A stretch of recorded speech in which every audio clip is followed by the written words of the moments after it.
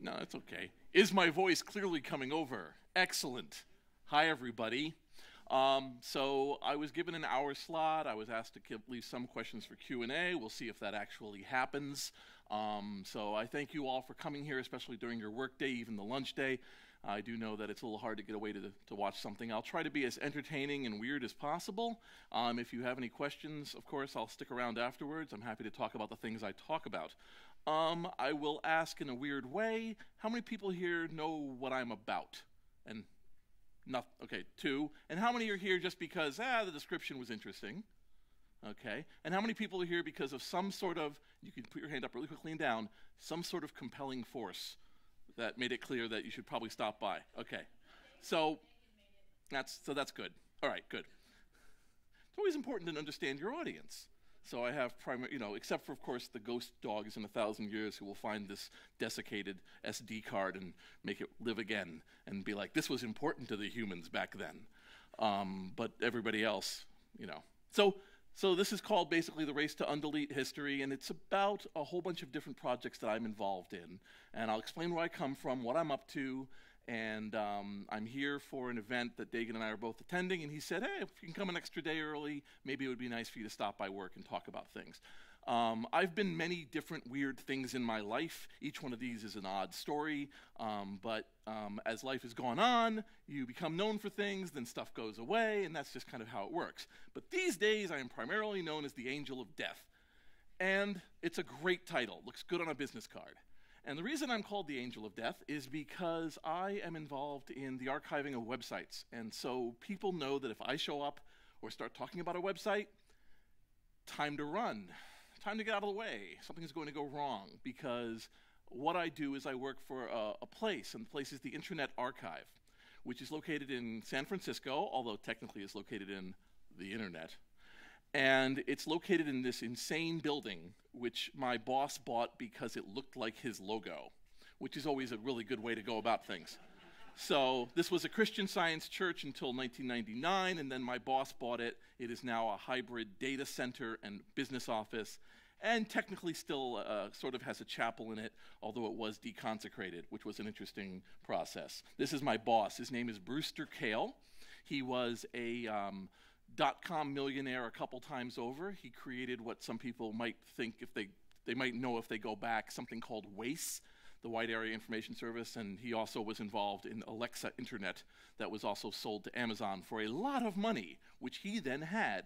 So he had a lot of money. So when you become a very, very rich person, you can do one of 2 things. You can discover exactly how expensive some food is and begin sailing around the world. Or you can have some sort of altruistic dream and work forward from it. And he happened to go for the second. And the reason he bought this building was because his dream as a child was to bring back the Library of Alexandria. He had loved books, and he had learned about the story of Alexandria burning down, and he's like, I want to bring that back again. So this is his implementation of his dream, and to which I am now absorbed into as well. The Internet Archive's webpage used to look like this at archive.org. Now it actually looks like this. And a lot of people know us as the Wayback Machine. We're that thing you use to embarrass your boss. And we're that thing that lets you prove that this once was this way, or to find a story that's long gone, or a piece of research that's gone. It crawls the internet every day by the millions, and then keeps track of them and lets you go back to a given site and see how it existed, going back as far as 1996.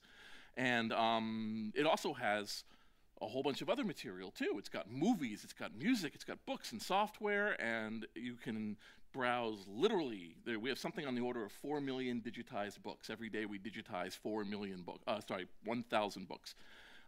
So we're kind of like this idea of like, what would happen if we put a big library on the internet? Inside it gets a little weird.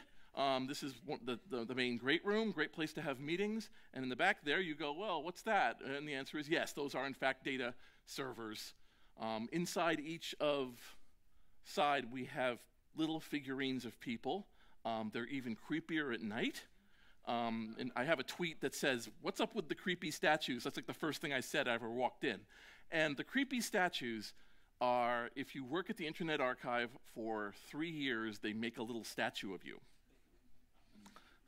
It's a whimsical place. This is actually what mine looks like.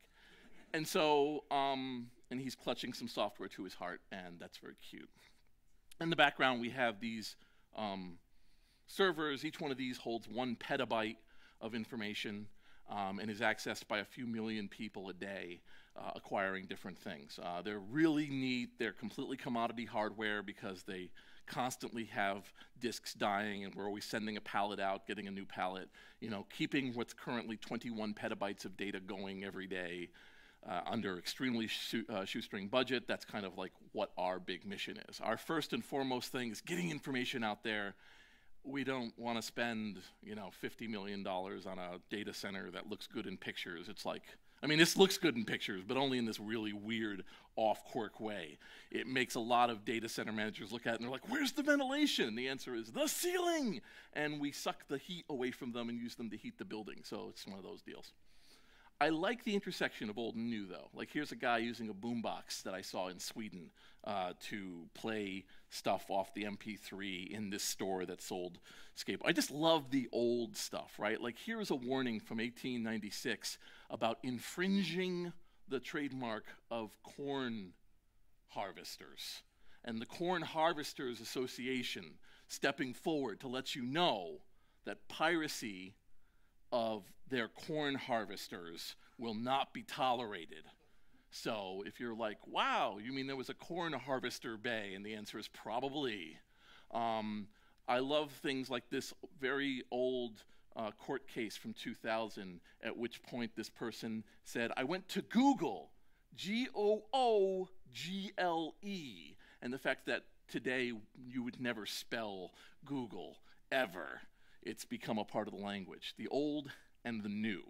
In terms of the new, there's a lot of activity, especially in the past 5 or 6 years in this second Gilded Age that we're experiencing, of startups. And startups want to have a big splash. And so you get all of this idea of it being a party. There's going to be a party. And the thing about parties is that parties don't last, right? And you have a lot of websites that are like, come on, come join our party, come put your data with us, come give us things. And parties aren't homes, right? They're just these temporary fun things. And so I deal with the end of the party. And the ends of the parties, like most parties, are never pretty. They're very weird, they're very awkward, right? It'll come in the form of an announcement. It'll be that TripAdvisor acquires Wanderfly. And the rest of this is, but TripAdvisor acquires Wanderfly. And then just a few months later, Wanderfly, guess what happened? I'm sorry to say, Wanderfly has moved on. We had a wonderful time with you. All your data is gone. Thank you. Ancestry and 1000 Memories combined. So 1000 Memories was acquired by Ancestry.com. And then a few months later, goodbye. And I love this one because it's got a little cat looking into the road ahead as if to say, here's the road you're hitting. And it was particularly problematic because it was a whole bunch of family data, like ancestral data that they had acquired. And they were like, that's gone. So you have, during the next month, you can export your photos or download them, but then we'll delete them permanently. One of my favorite phrases. Like they're literally taking each hard drive and just shoving it into a grinder, never to be found again. But this is the language, you say it's permanently because legally you don't want any situation where people could ever claim that they could ever get it back again. And it's this weird approach to that. We're so excited to announce that you're gone. We are excited to announce that Yahoo has acquired Bread, which itself is a good sign of the times. So after a while, you start to realize that we are excited to announce Yahoo has acquired us is like saying they found a lump. It's just one of these things of like, oh, man, what are we going to do? And a lot of them will use the phrase of an incredible journey. Like they'll say, we were on this incredible journey with you, and now it's just us, and you were by the side of the road. So the reason for that is because the internet started up a long time ago. Here's the first computer that they were playing Space War on. And here's the guy who programmed Space War in 1961. And here's me. You can go to a place and touch this guy. I think that's great. I mean, I'm not doing the hover hand. I'm doing the full touch. Steve Slug Russell, he'll come and he'll kick your butt in Space War at the Computer History Museum on Saturdays. The fact is the industry is very young. Computers are very young. The fact that you can still talk to the caveman who slammed rocks together while you're walking around in your Segway is amazing. I mean, and I think that's really amazing, yet along with it came the fact that a lot of what we think of as the internet is really kind of like this weird experiment, this weird idea of like, whoa, it works, we're done here. You know, just like a maker experiment gone and writ large, right? You start out with like this ancient history that is less than a decade or a couple decades old, one generation old, and you're able to look at it and go like, what were we even thinking? And yet this is so recent in terms of things, right? Here's the first e-commerce site. This is the first one. This is what it looked like. This is where all the crap came from. You would type in your name and your phone number, and they would call you and deliver a pizza. But they're the first one. It was brought to you by Pizza Hut and the Santa Cruz operation, and by that they mean that they borrowed a Unix box. It was a thing. And so from that, everything starts to go weird, right? You start to get all sorts of people jumping on the internet. And again, you go from a few million people at various institutions to things being crazy even by 2001. And as we know, it's already up to billions. And along that way, we didn't develop any practices. We just kind of figured out ways to piss each other off the least. You know, we had all sorts of sites like GeoCities that would start up and allow everyone to attach things to it, and then they would just delete them because there were no data retention policies, there was no ending services. I mean, if you're gonna go outside and you find your car's been towed, your first thought isn't, well, that's my car. Because you know that it's gonna be hauled to the outskirts of town, there's gonna be some cancerous person behind a little booth smoking away, looking at you going like, it's gonna be $300, and you're gonna find out that's not even for the ticket, it's just the fee, and you're angry, and your date's ruined, but you know your car is gonna come back to you, because there's at least a base set of, nothing like that with websites.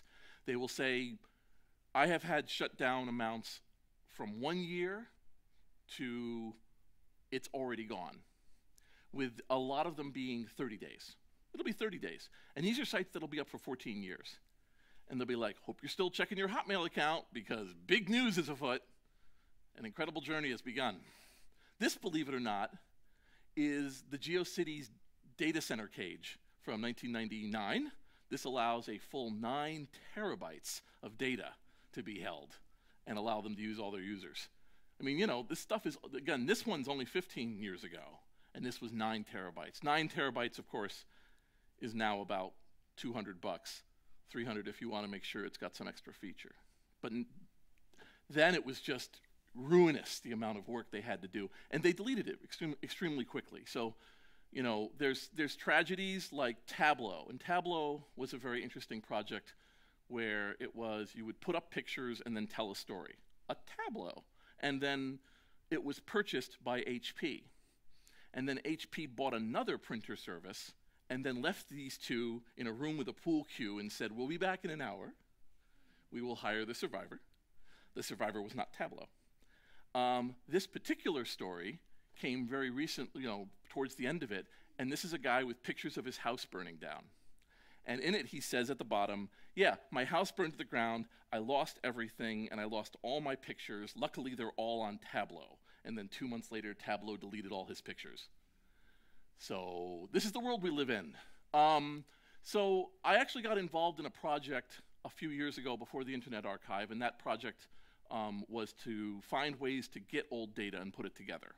Because I'm trying to get away from a world where we lose websites, right?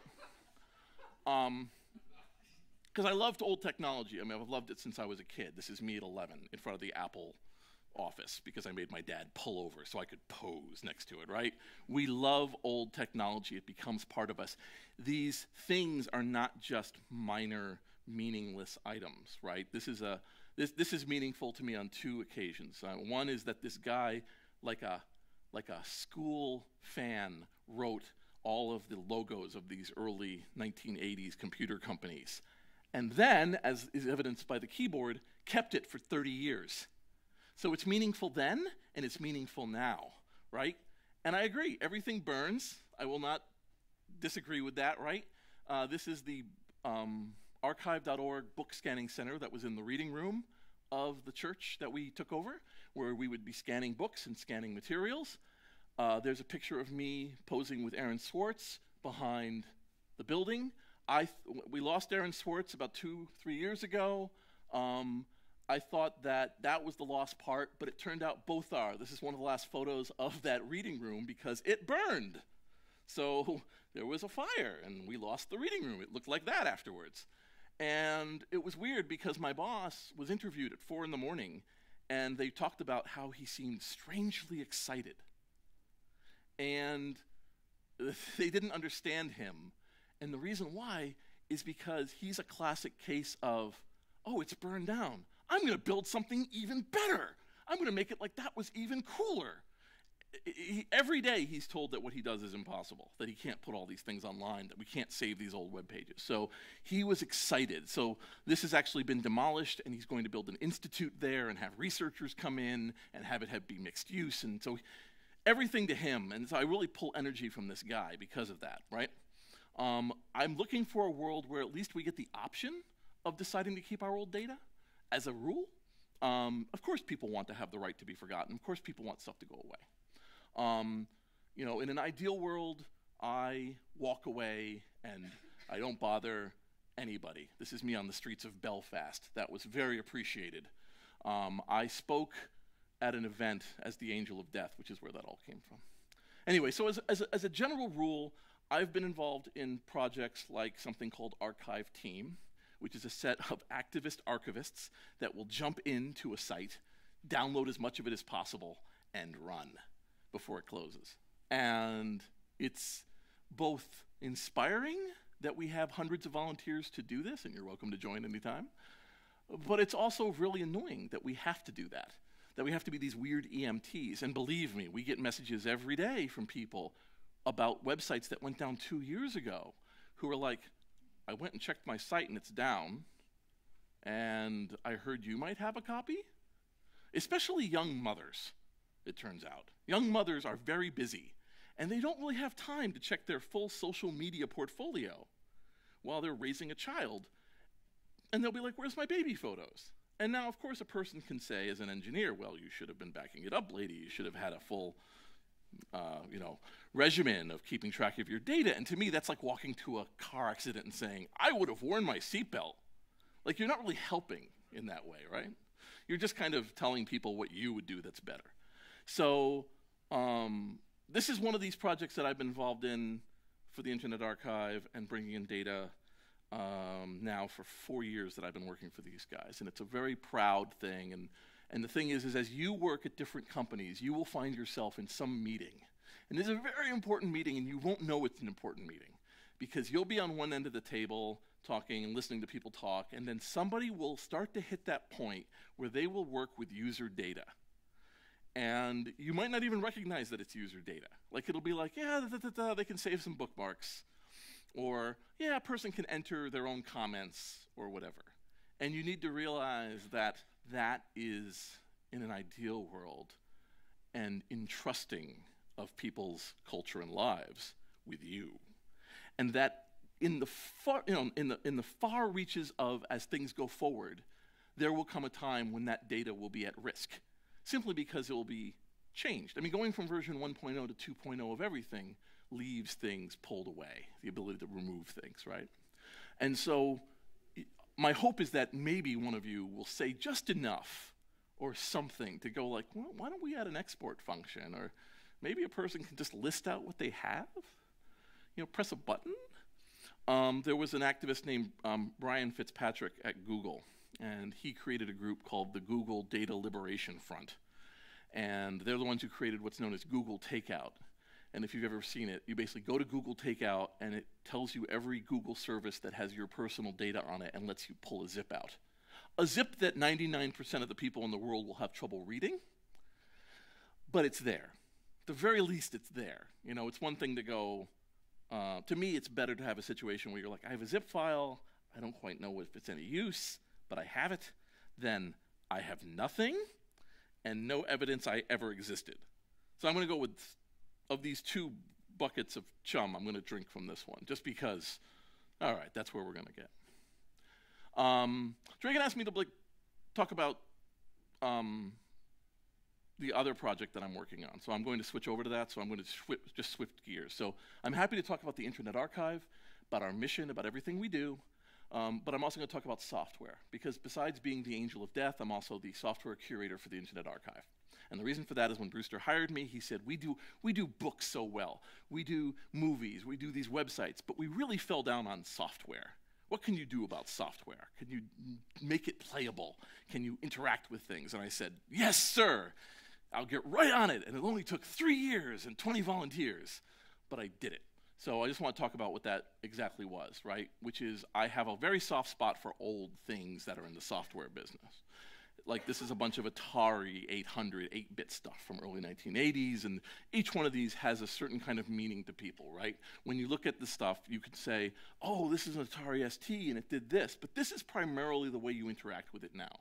Somebody at a festival shows up and has a table, and you go over and you go, oh yeah, it's old. Oh man, that's plastic and old. Oh, this is cardboard and old. Hey, this is a story about how it's old.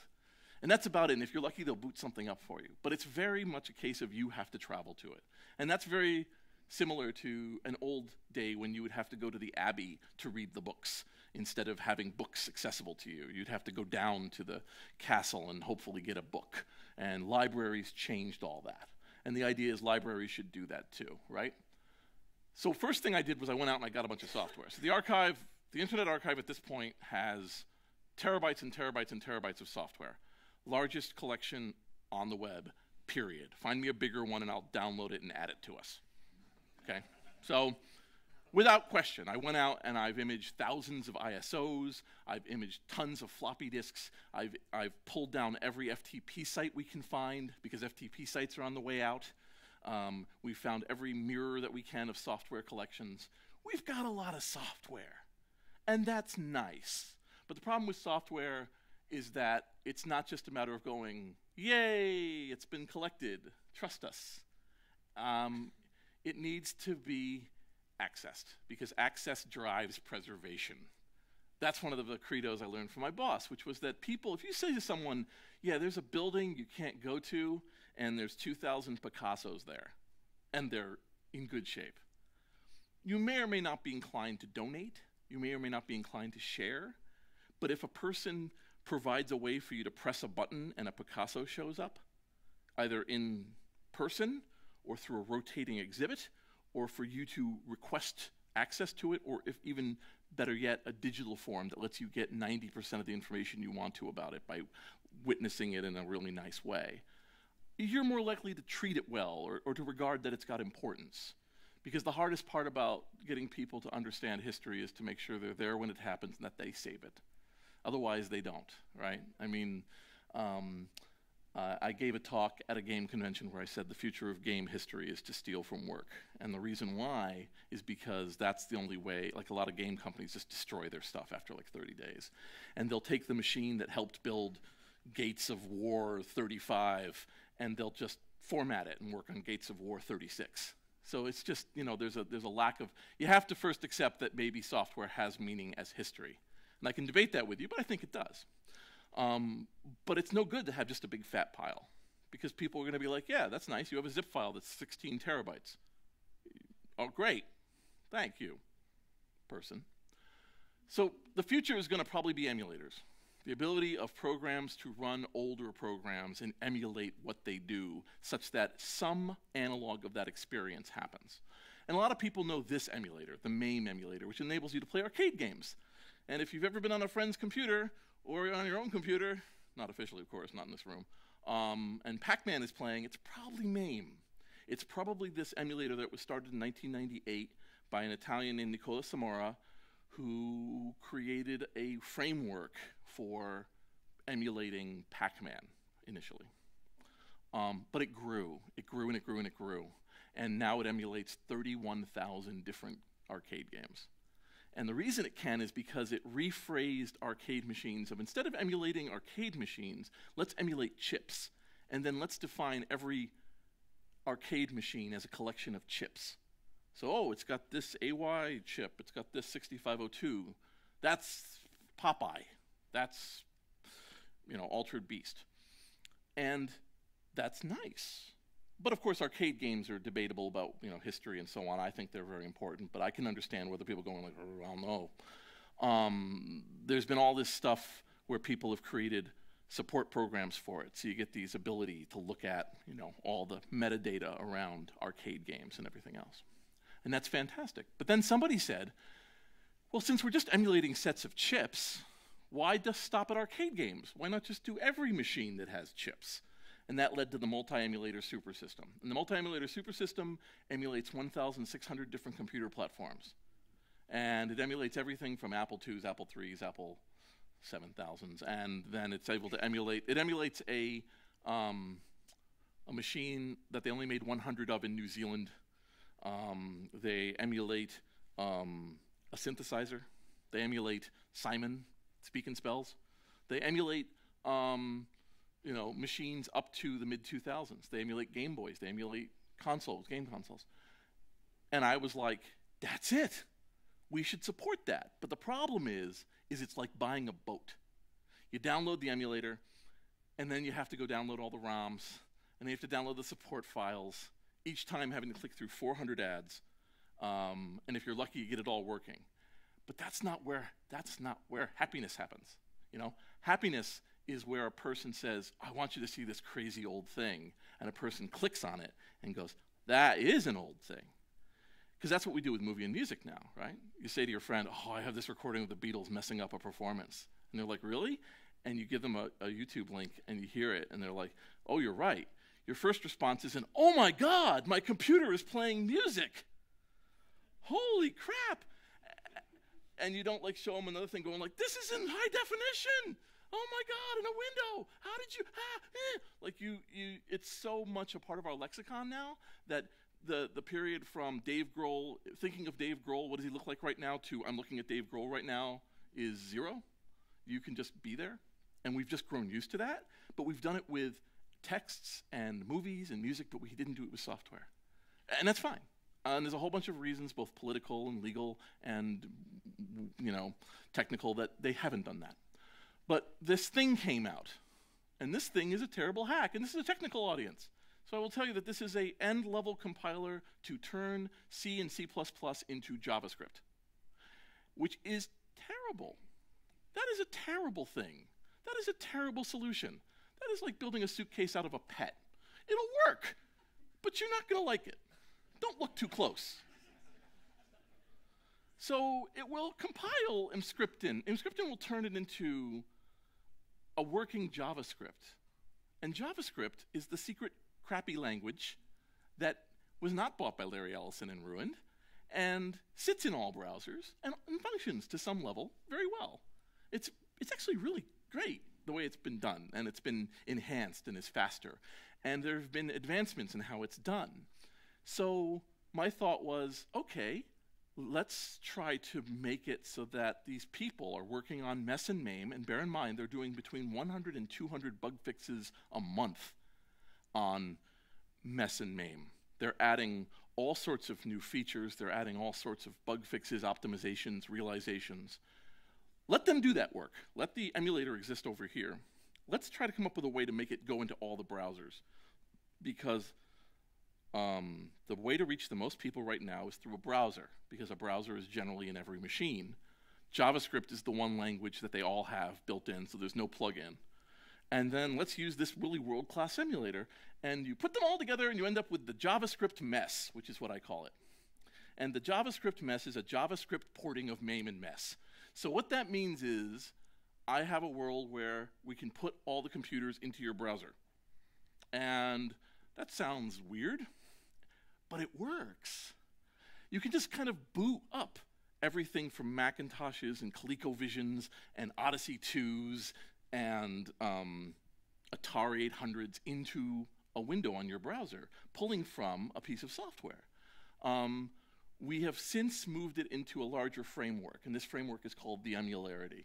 And the emularity is basically, it allows it to do multiple emulators. So there's now MES, there's MAME, there's another one called MDOSBox, there's another one called JIT, and all of them do certain platforms or types really well. So the emularity is a way of calling those into your browser. That we just, everything on the whole line is open source. So if you go to the Internet Arcade and you go there, there's a bunch of video games. And you click on a video game and you are playing that video game. And you've got a question in your mind. The answer is, when I first put it up, it had 1,100 games. It currently has 636. But they are 636. That's a good afternoon. And people are able to go to it and try these programs out, and they have by the hundreds of thousands, and be able to say, oh, look at this terrible thing. And I will contend that there are some games that this year have had more plays than they ever had in their entire history at the time that they ran. You can go to a place like Frenzy, which was the sequel to the game Berserk, and click on that button, and now you're playing Frenzy. And it's there, it's just running. And so it turns all of computer history into an embeddable object. And I don't think that's going to stop. Here, for instance, are MS-DOS programs. And they all have screenshots. And the reason they all have screenshots is I have a script that goes and plays the games, takes screenshots, makes the unique ones, figures out which ones are interesting, and then creates the screenshot. So you're able to get to these really weird programs. This is an MS-DOS program from 1993 that enables you to figure out what the tides are. It's like a tide app. So you type in like, oh, it's San Francisco Bay coming up. What's the tide going to be? Like, this is never going to show up again. Like, you're never going to, this is never going to be on the PlayStation Network. It's never going to be on the iOS.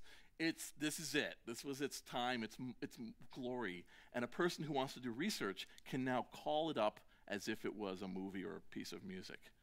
And there's all these little aspects like the magic art of how do you do a shadow in a text box? And how do you come up with a set of colors to make it look like it's a shadow on this program that nobody wants. Nobody wants this program. I just want to point that out. I don't want to mislead you. Nobody wants this program. This is a debugger for your 80386 assembly code that you're writing, which is not now. When you see that date, that's just because that's the day I ran it to take the screenshot. That's not when it was written. It was written many years before. And there's one program so far that we have discovered out of the thousands that I've put up that when it runs, notices that it's been a long time since it was written. And it boots up and goes, oh my God, I'm still running 17 years later. And oh man, that paid off, it turned out. People are constantly sending me screenshots of it. Did you know it did this? I'm like, yeah, I know it does that. It's joyful, you know. I mean, games are fun. Games are really enjoyable, and so people understand them. But I wanted to show you that there's computers involved. And the thing is, it can be anything. We can emulate a PDP-1. We can play Space War at the archive. We can run old PCs. We can run old machinery, and it's just going to continue. Like, this genie's not going back in the bottle. So programs that are written now will have a home in the future and can be accessed and dealt with. I just wanted to show you that, you know, one of the more popular areas is the console living room, where we put up 3,000 cartridges from about 30 different systems. And depending on your age, you know, you'll be like, oh, Sega Genesis, Atari 2600. Don't admit you know what that is, but admit what that is. That makes you about 30. And then Sega Game Gear, yeah, about 30. And that's fine. Some people will know the Ballyastarcade. Some people might know the Magnavox Odyssey 2, the second cartridge-based system. But then you start to get to like other ones, like the Entex Adventure Vision, or the Watara Supervision, a terrible Game Boy clone that came out. And there was one called the Megaduck WG-108. Didn't sell well.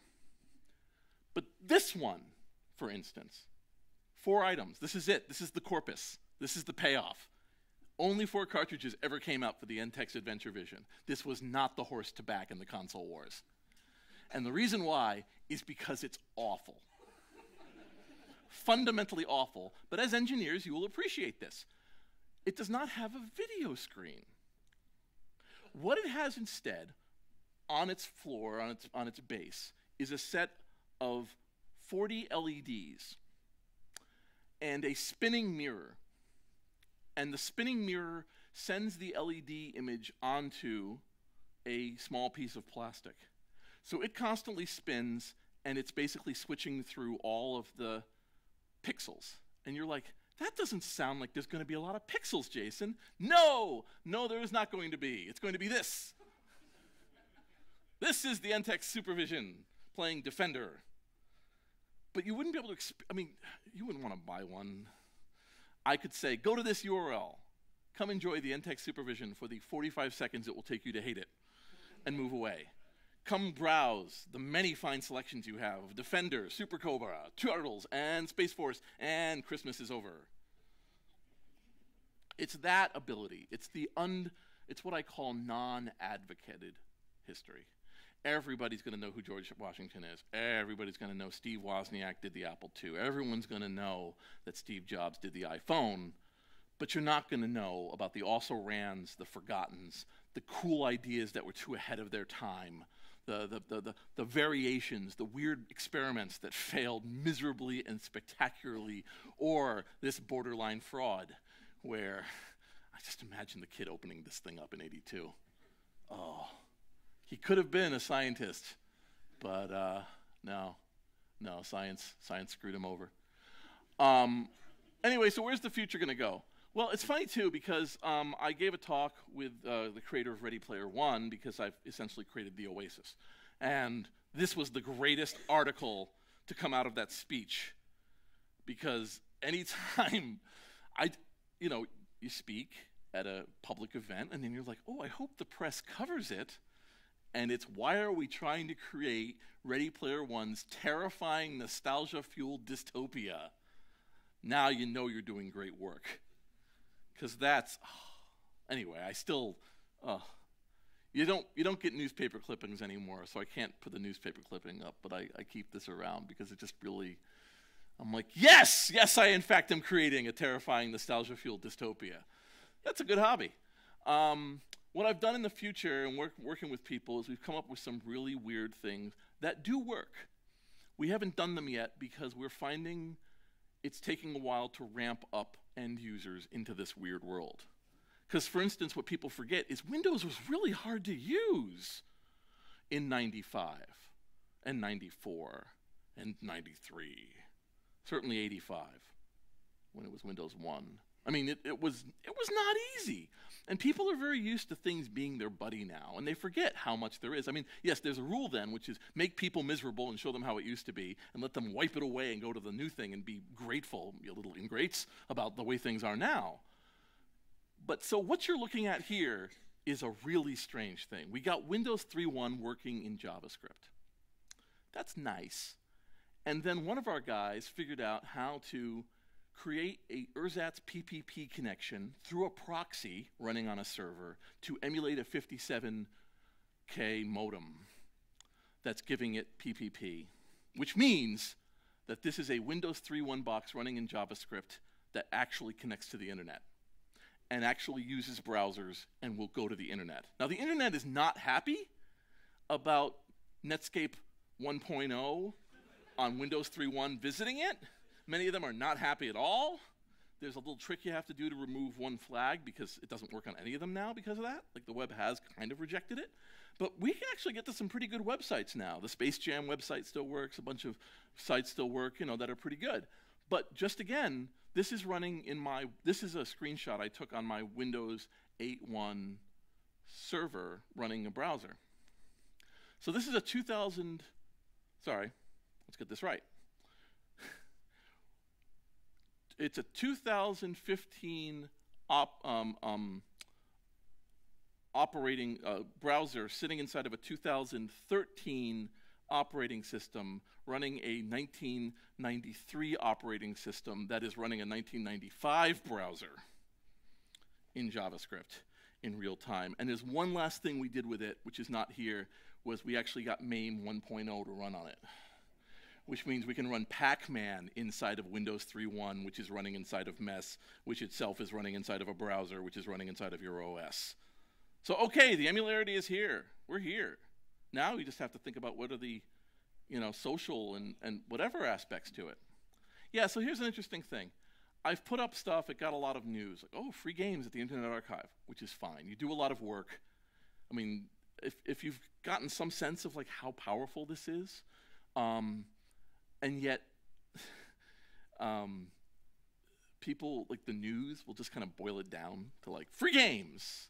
And I'm like, yes, our newly designed Harrier jet delivers pizza faster than everybody else.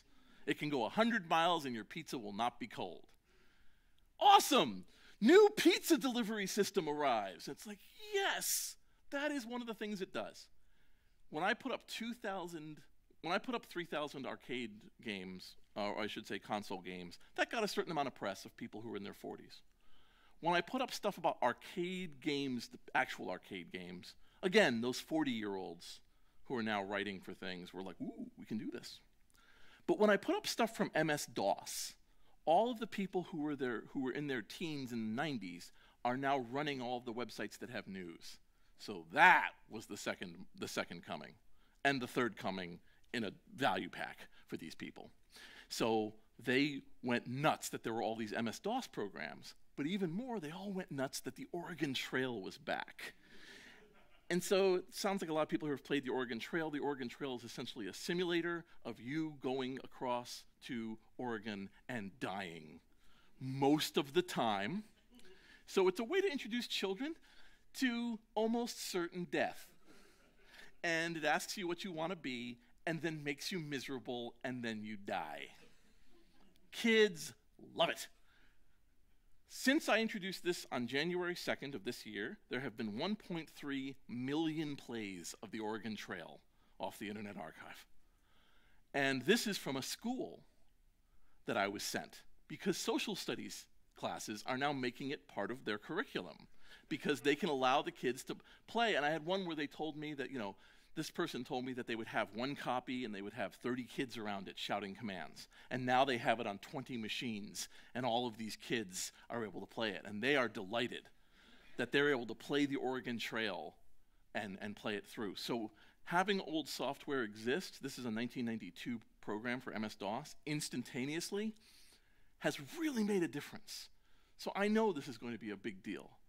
So again, half of this is about, activism in terms of the preservation space, but it's also about realizing that data and the work you do has real cultural meaning, has real meaning. The user data has a future. It has a thing that's going to be needing it in 10 years, 20 years, 30 years, 40 years. I just started a project that made the news because I'm trying to collect every AOL disk, every AOL floppy that was mailed, or CD that was mailed. And people were like, why? And then the other half are like, of course you would do that, because you do this. But it's been interesting, because then I've had people come to me and go, well, I have 2,000 CDs of all sorts. Do you want to have them? Are they important? I'm like, yes, send them along. So people have been sending me all this computer history because I'm doing this dumb AOL stunt. And so, it's just, providing a way for people to understand why this is important. I hope to some small extent I've given you some idea. Here's an example where there's now a trend, because one of the arguments about emulators is emulators are too perfect, too smooth, and they're on LCD monitors, and there is now effort underway to emulate how crappy old monitors are. So this is how it would normally look, and then up here is the blur and the static and everything else, and it's now, they've already done that. They're now to the point that they're trying to emulate specific models. So you can do an RCA Trinitron from 1983 and be able to put your program through it. So, yeah! They can do deflection coil noise of the speaker of an arcade game. It's happening. It's happening. It's going to be a very interesting time. Until then, I'm trying to now gather up all this material. This is something that somebody sent me. And I'm just digitizing them and putting them online, letting the emulators run free. And there are so many pieces of our history that were just in danger that I don't think are in danger like they used to be anymore. We don't know what the value is going to be. And here's Douglas Adams and Steve Moretsky, who made a game called The Hitchhiker's Guide to the Galaxy based on his book. And there were pictures of this thing. They didn't program it on this. They programmed it on this. but they had one, so the photographer wanted it, which is why the mouse goes nowhere, and it's not plugged in. This is where you plug in a mouse, but I guess he thought that was ugly. So it, well, anyway, so there was a picture, but I got my hands on the original slide, and I scanned it at 4,000 DPI, which means I can really go in. And then you're able to see things like pictures of Steve Moretsky's wife, Betty, and you're able to see what comic, shoe that he had and what was interesting him. You can even look on his bookshelf and be able to figure out like what books affected him. So having these artifacts start to help you understand people and start to get, pieces that you know. So having old software, you don't know what the value is going to be until much, much, much, much later. There was a place that used to keep all the pictures of everyone who caught fish in some lake for 50 years. And someone figured out how to correlate all of that data to figure out how much the fish were being affected by the climate. Who knew? It was just a brag wall. But beyond all that, beyond all the way I'm trying to convince you that this is all historically important, there is just a beautiful aesthetic beauty to me about how this old stuff was, that I like making accessible again and having people be able to reach out to it and draw from it and be inspired like they might be from the old masters or from Picasso pen drawings or from old newspaper clippings. I think that there's some inherent emotions that are brought up in various people, both as they experience it and as people who have never been there.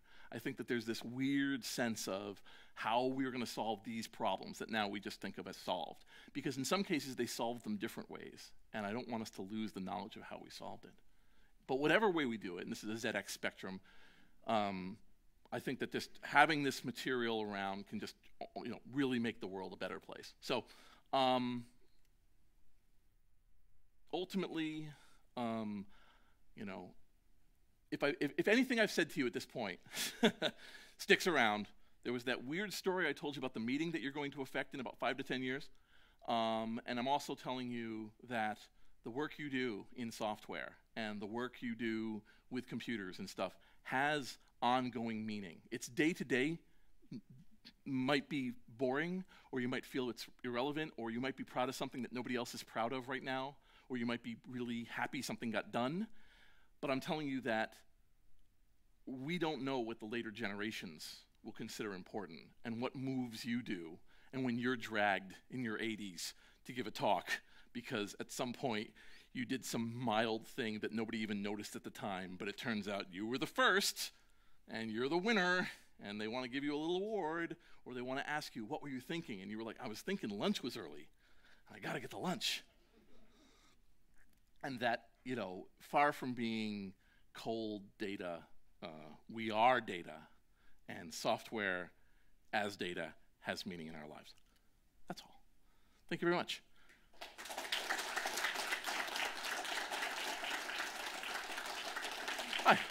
I gave us a resounding 9 minutes for Q&A, of which, of course, if you leaf off to actually have lives, I understand too.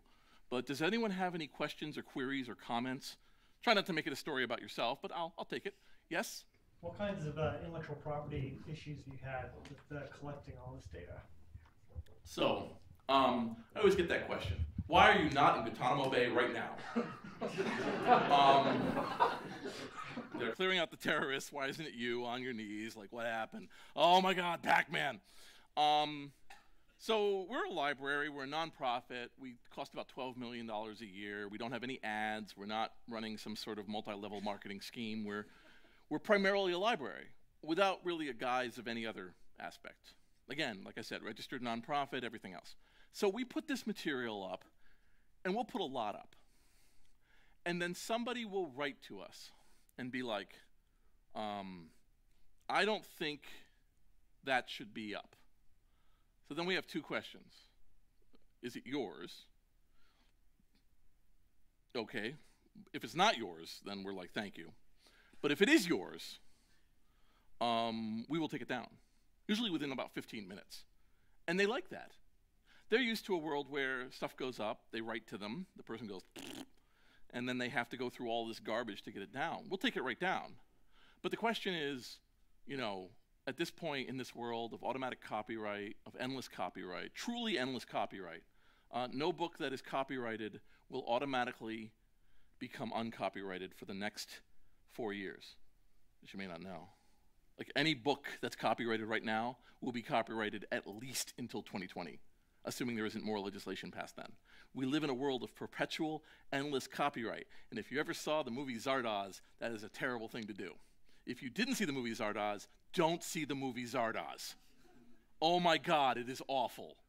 But one of its central themes was that immortality leads to corruption and misery because there's no chance for renewal, there's no interaction, everything stifles and goes static. So there's software in here that technically is under copyright, but has literally no economic need, purpose, or meaning. Zero. And we don't know which ones those are. And what's going to be, the Internet Archive is fundamentally a question. This is how I put this. The question is, what is a library in the 21st century? Is it an Amazon affiliate that provides you with beautiful Kindle books that dissolve after 48 hours? Or is it a living, breathing collection of data contributed by a bunch of people in the world and made as accessible to you as possible, and then seeing where people disagree with you? So, like I said, we put up 1,100 arcade games and 400 have come down, primarily to the 12 companies. And in each case, they were like, 11 of them were like, you should take that down, and the 12th one was like, what? They were really worried for us. I don't know how to put it. It was like a mob guy going like, you don't walk down this street, right? You're young. It was really funny. I mean, it was very, rhymes with no friendo. And so most of them understood, like, I like the Atari lawyer and I are on first name basis, Hey, Jason. Hi, Kristen. What's up? And it was interesting because I asked that Atari, which ones do you think you own? And they think they own every arcade game up to June of 1984. But they don't know who owns everything after that. So it's everything after that's still up. If you want to play Marble Madness, you're in luck. If you want to play Asteroids, you're not in luck. But there's a game called Uncle Poo that came out from a company called Diatech from Japan in 1982. And it's about an old man who's in a mine who uses flatulence as a weapon against creatures while grabbing diamonds. Uncle Poo's future is dim at best, and we will not be seeing Uncle Poo come out for the Xbox One. But we have it. We have it browsable. You can go try it. That's a thing that exists. Same thing with magazines, with books, with all the rest of the material. So anyway, if the answer is kind of a weird answer, the answer is we try to be responsive, but in the dearth of the acceptance of the idea of orphan works anymore, we have to see where the boundaries are and what's meaningful and everything else. And that's our weird. But I always say, librarians have had it so much harder than me.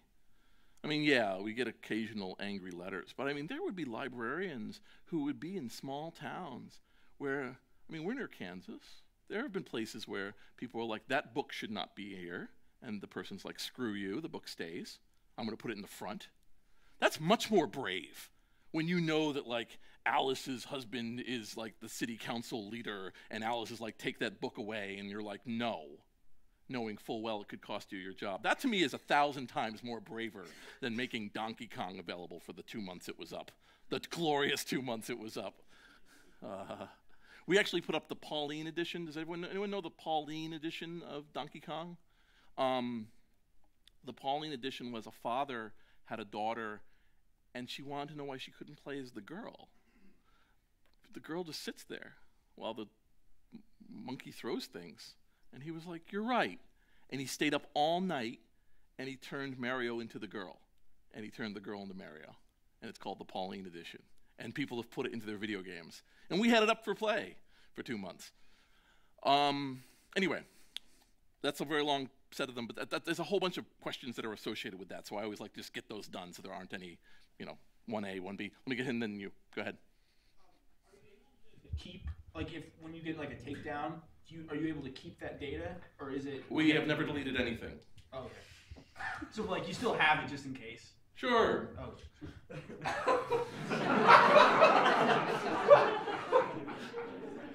There are notes on it wait for him to die. Yes? With the amount of software and games that are now moved into the app stores, walled gardens, that sort of thing, sure. How do you guys, or can you guys even handle that? How do you archive things that may require On the iOS side, it's going to require pirates. On the Android side, there was a group I was dealing with. I'm about to take over the project from them. I didn't have time this week. They have been downloading every version of every app on the Google App Store. So we already have the first set, so we have like 1,000,001 Google Play Android apps. And unfortunately, there's like a 1 month or 2 month gap in it. But I think in the grand scheme of things, people will be fine with that as long as we keep the record. Oh yeah, that's one of my most important things. And we've only had one takedown for one app. But in the future, I don't want to do it now, but in the future, in Android JavaScript, or there's actually a JavaScript augmentation / replacement that's underway now called WebAssembly. When that comes out, we will probably convert to WebAssembly. WebAssembly is essentially, wow, JavaScript really worked, but it was terrible and organic. Let's try to redo it. It'll work or it won't. And at that point, you'll probably get native speed in your browser. And there's already Android emulators everywhere. So I'm not so concerned with Android that like in 5 to 10 years we'll boot up Android in your phone and or the thing there and be like, wow, this thing's trying to make me pay for this flashlight. Or otherwise use a program and see how many people wanted to do breakout and so on. To add to that, how do you, there's so many old mobile platforms, WebOS and some of the older mobile device systems. Are you guys working on emulating those as well? So, for instance, there's the Palm OS, there's the Newton, there's the T-Mobile Hip Top. What's it called that? Okay. So like when I was a kid, there was this other kid I met who was a little older than me, and it was weird because in like '88 he had a 12 CD changer in his car, which is insane. It's like having a MakerBot in your car now, right? And he would collect things like Pixar, used to make computers, he had one, and he loved robots. So his name was Andy, but everyone called him Android, and his name was Andy Rubin. And so he ended up creating the Android phone. And along the way, he created the Danger Hip Top, which became the T-Mobile sidekick. And he created all these weird machines and stuff that I'm always like, oh, Andy's thing. All of those are software whose platform I think we'll be able to emulate to some extent. You'll always run into these weird situations, and people point out, I don't like the situation where people point out edge cases as reasons why you shouldn't do something. I think that's a very poor technique.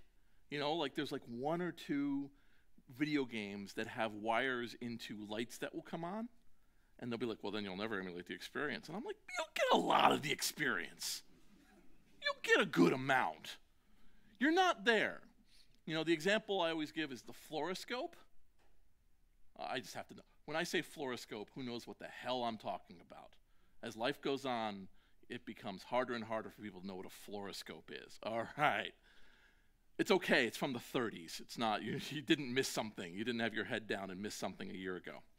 The fluoroscope was a gimmick that was used in shoe stores. And what you would do is, to make sure that your shoes fit right, you would put your feet into the fluoroscope and you could see where the bones fit. If this sounds awful, it is. Shoe salesman died. But it was a thing. It was a real thing that existed, the fluoroscope. So how are you going to emulate that now? How do you have people have the experience of the fluoroscope? Do you have a computer screen that when they stick their foot in, it shows bones and it imitates as if you would see it? Do you have a dead, non-used, probably inside lead fluoroscope that, you know, whatever? Do you rebuild a fluoroscope in plastic using a MakerBot to look like what a fluoroscope looked like and point at it and go, that was a fluoroscope, along with a little plaque? These are going to be our questions in 50 years with video games. How are you going to do Call of Duty? How are you going to do a Pac-Man game when there's 7 left? And that's the stuff we're trying to deal with. And so a fluoroscope to me is just the future, where we're going to go. Like, where is this going to be? And you're not going to get the experience of being 9 years old. And, you know, I mean, one of my favorite facts is that Madame Curie's notebooks are still too radioactive to handle. She used to mail iridium to peers in the mail, and they would write back that the glow was beautiful. And now you're looking at it like, you are all gonna die. Oh my God. And I mean, I've been in, labs where there are pressure chambers. MIT, I was working as a temp, and there was a pressure chamber, and the pressure chamber was used to test some sort of military thing, because MIT was a big military contractor back then. And it was explained to me that a number of scientists had died in that room just because they thought this was set and this wasn't set and this was set, and it blew up and they died. And there's a whole history and an experience of that danger and everything. And are we going to just let it disappear? Are we going to put an analog in? This is classic historical stuff. So for me, I'm like, first, rescue the data. Rescue the data. Then try to rescue as much of the experience as possible. Then try to present the experience as well as you can. Then listen to a bunch of people bitch that you did every part wrong up to this point. That's where we are. You don't know how to really do Civil War reenactment. Any other questions? He was first and you were, okay, pairs. If it's the same question, I will laugh. Go ahead. Do you have any publishers cooperating with you and helping you archive old versions? Only a very tiny number. Like we have made an agreement with the Balinese government that we will digitize all Balinese work. Or we will have Voyager CD-ROM, who created a bunch of groundbreaking CD-ROMs. They're like, take whatever you want. Walnut Creek is the same way. Any of the old shareware CDs, But like, I don't know. Penguin's not taking us to dinner anytime soon. Random House throws eggs at our mailbox. There's not going to be certain larger publishers that aren't going to do it. But, we try to maintain what we can with who we can. Some of them buy in, some of them don't. The fact is, most publishers want all libraries to die.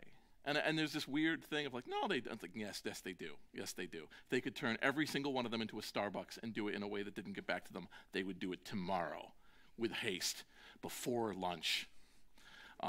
They'd have vinyl banners up in front of, used to be Princeton Public Library, now Starbucks. They would do that. So, and I understand some of it, but there's also a hostility to, we can't let anything get in the way. There's a copyright battle that's currently fought by car companies and by John Deere. John Deere has been using the Digital Millennium Copyright Act to indicate you cannot work on their engines because of their software code inside. And one of the main reasons they've given is because if hacked properly, it can be used to pirate music. It's a terrible world. Anyway, so that's what, it's kind of an up and down. It'll always be the smaller, more experimental guys who will like to talk to us, the ones who, every single new wave of technology is they're like, whatever. They just weather it. They're like, let's wait for every major player to die and then buy the winner. That's kind of what they're doing. That was how IBM did things, So, your question. Assuming I answered, okay. Good question. So we have, our budget every year is $12 million for everything. That's the people, the equipment, the data use, the everything. We have 2 for-profit businesses. We will scan books for money, but we keep a copy of the book and put it up. We don't charge you for access to your book, and we charge it's like a penny a page or something, and we'll scan for you. And so that's one of our incomes. The other one is we will do professional top to bottom weekly web archiving of your web presence. And we are like 70 or 80% of that market. So each of those brings in a few $1 million. Then we have fundraising drives. And then there's a foundation that gives us money. And it used to be that foundation gave us a lot of money. Now that foundation gives us less money. And I'm working to make it no money. So like this year I'm going to run a telethon, see how that works. But I'm always going around trying to get, I helped rewrite the donate page and helped us try to get better donations. But for many years, it was a rich man's toy to do something neat. And now there's people who, our lives are invested in it, and we're trying. I'm the one, I blew off the engineering meeting today to come speak here, because I'm like, I want to get the word out. I want to work on what we're doing and getting the word out instead of a small number of people knowing about us. People either know about us, like a lot of people know us as just the Wayback Machine, and somehow that magically exists, and nothing about any of the other building parts or anything that it does. So getting that word out to me is critical. And along with that, we'll hope, I mean, you know, $12 million is like 9 Facebook parties. You know, it's not a lot of money in Silicon Valley, and so few of them even think that we're something they should give money to, you know. So I wish it was more. I wish it was more. I'll continue to insult them and make them give us money. We'll see if that works. Brewster says that Brewster has said that he thinks of me, just so we understand like how much I'm speaking for the archive, he's like, I look at him like I think the Library of Congress looks at me. You know, like, he's weird. He's a weird kid. Does anyone here know about Pratt keeping? Yes, no. So there's a shot from Jurassic World where Chris Pratt is going like this with 3 raptors who are coming up on him, okay? And so there's 3 raptors there, and he's like doing this to get them going. Zookeepers around the world. This is all about 2 weeks old, so you can be quite excused for not knowing. Zookeepers around the world started posing with their animals. I mean, walruses, ducks, monkeys, in the same way. You know, and it was great because it was all these great zookeepers. And now it's moved to not just zookeepers. And I got Brewster to pose in front of our data center like that with all of our stacks. And bless him, he has no friggin' clue what I'm doing. He has no idea. I'm like, trust me. Trust me, if you go like this in front of your server, he's like, am I praying to it? I'm like, no. He's like, I'm not doing some weird, you know, Jesus weird thing, right? I'm just doing, and I'm like, yeah, just go like this in front of the server and take a picture. And I did, and it was like 300 retweets and everyone flipping out that there was I'm like, Pratt keeping! That's the gulf, where I'm like, there's a thing you don't know that's going to be funny, and it'll get your name out. And he's like, okay, all right, put my foot up, all right, is that what you do? Is that what the kids are doing? Okay. This was a guy who worked on, he was the lead chip designer for the Connection machine in 1983. He was a chip designer through his 20s, and he had worked at the MIT AI lab for, under Marvin Minsky, and there's another one who's also famous there, and the 2 of them made these AI machines that were 300 CPU mainframes, and then in his 50s is some crazy idiot like posing like this near a machine, and he's like, okay, why? Because the Twitters will laugh. So I give him credit for like staying with it. So, any other questions? I think we're about the end. Okay. Actually, I do have a question. Okay. You have